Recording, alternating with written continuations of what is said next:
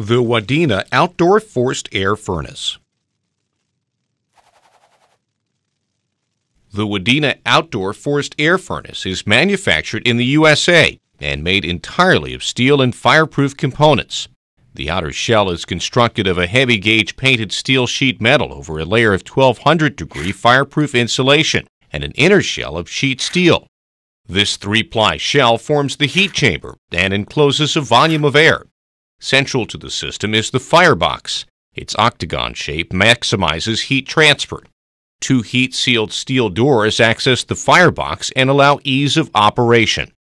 Wood is fed into the firebox and placed on a grate. Ash from previous burnings is removed from a maintenance store under the grate. The firebox is filled to 3/4 capacity and the fire is ignited. As temperatures within the firebox rise, heat is transferred to surrounding air in the heat chamber. In the back of the furnace, an induction fan draws air into the firebox for combustion. A chimney attached to the firebox releases smoke, creosote, and excess heat. A door at the base of the chimney allows easy cleaning. Once the heat chamber reaches 110 degrees, a high-capacity blower begins to circulate air through the heat chamber at about 1,000 to 1,300 cubic feet per minute. The air in the heat chamber gains pressure and escapes through the hot air output duct. A cold air duct returns air back to the furnace. In the typical installation, the heated air is channeled into the home's existing hot air ducts and looped back to the furnace through the cold air returns.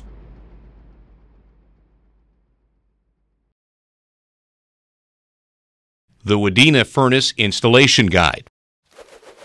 Find a location in the exterior wall of your home that's close to your existing heating system. Place the furnace on level ground about 4 feet from the house. A 4-foot clearance is all that's needed. The outside surface of the furnace does not get hot due to the furnace's insulated shell.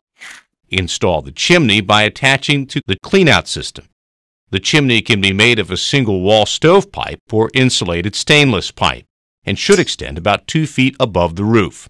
Cap the chimney with a spark arrestor or rain guard. Attach the chimney to the house if over 9 foot high.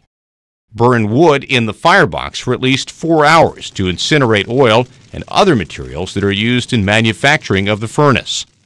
Then measure a rectangle on an outside wall, typically 22 inches by 10 inches on a cinder block foundation.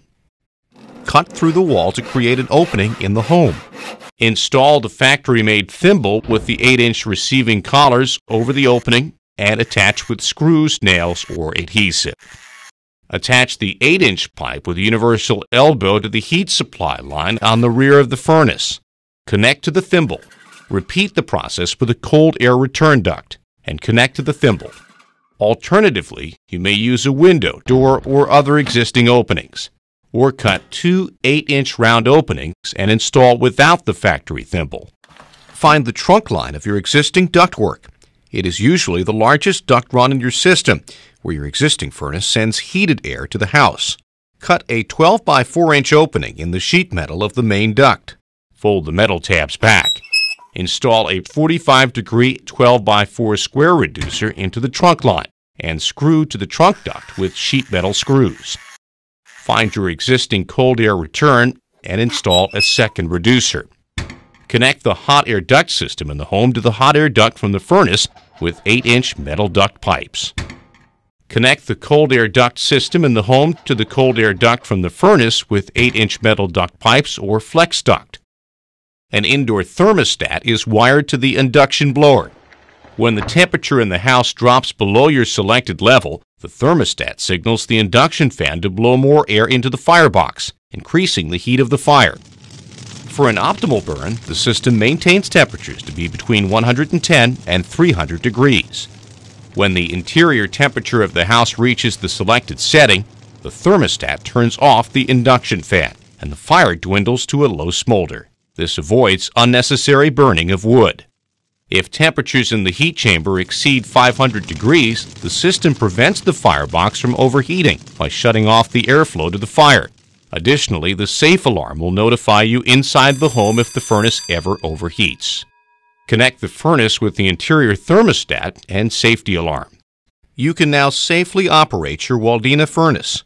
The installation is simple enough to do it yourself with tools inexpensively available at the local rental. We're happy to help you with any questions or concerns.